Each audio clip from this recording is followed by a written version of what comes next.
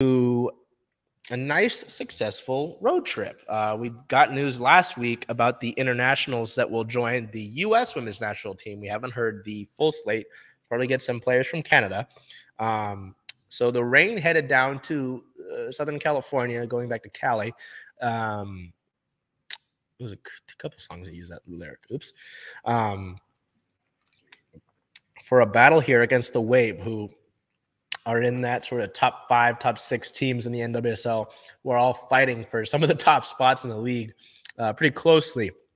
So it was a big game, considering that, it was like a send-off game for the internationals and seeding as well, fighting for points. So a win, though, a big win on the 24th at San Diego. Our player of the game forward, Bethany Balcer, an 8.9 match rating with 2 goals and 3 shots. Big performance by Boats here. The injury report, Angelina continues to be out with that knee injury. She's not on the season-ending list anymore. Just Fishlock with a leg injury still. Rose Lavelle with that leg injury. Phoebe McLaren still dealing with that back injury. Excuse me. And then Megan Rapinoe missed with a leg injury as well. So, this was big. No Megan Rapinoe, no just Fishlock. You're missing a lot of attack there from standard starters. Bethany Balcer steps up. A great assist from Quinn on the first ball for a header goal. And then Sofia Huerta with her assist. Now 31 assists in the regular season, which is tied for the most in NWSL history with Jess McDonald. We will likely see that record broken this regular season. This was a big win. Point blank, just to be able to go down there to San Diego against a Wave team that has had a successful year this year after kind of struggling like both of the expansion squads, Angel City and San Diego, did last year. And so for them to be able to go down there into San Diego without some key players and to really go and solidify that. Even this was a 1-1 match. So Bethany Balcer's goal in this was a game winner as well. Very big in terms of points and in terms of sending this off right. We do have some team news. This dropped earlier this morning. The Reign signed 5 national team replacement players earlier today. A few of them had already spent time with the Reign. Jaden Edwards joined the Reign ahead of the season as part of the 32-player preseason roster after playing 5 years at the University of New Mexico. And she's also from Mill Creek.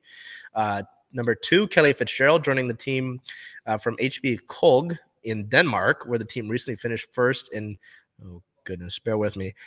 Kevin Delagen. She's a 28-year-old midfielder. Kelly Ann Livingstone joined the Reign from Denmark after starting in 8 games for, Fortuna Hjørring in Kevin Delagen.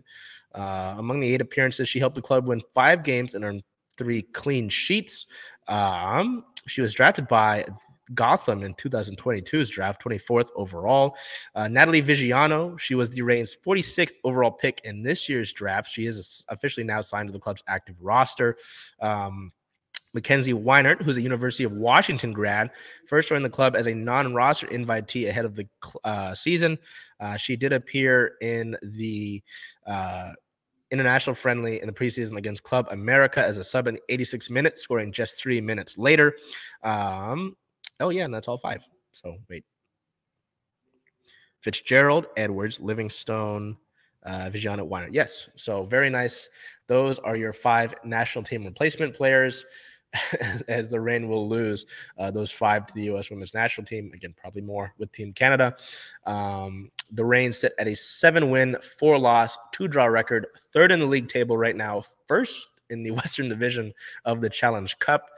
Looking ahead, speaking of Challenge Cup, we'll get back to action with that with the 2nd team in the Western Division on June 28th at the Portland Thorns with a 7:30 p.m. start. That's on Paramount Plus, which is another Challenge Cup match.